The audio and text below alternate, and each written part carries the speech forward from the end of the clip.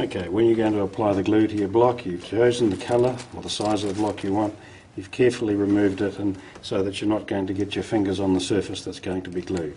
If this is the face to be glued, we're going to open our bottle of glue and then we're going to apply the glue like so,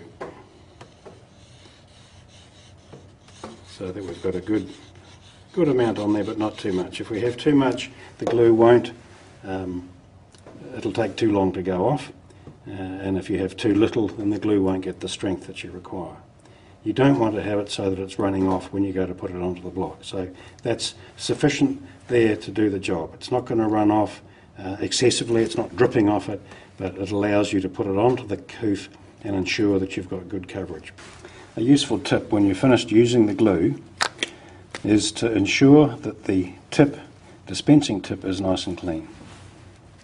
Give it a wipe with a bit of rag, and then when you put the tip on, the cover on, make sure the little cap clips in, because that clipping in ensures that it's sealed correctly and it will ensure that you get maximum shelf life out of the glue.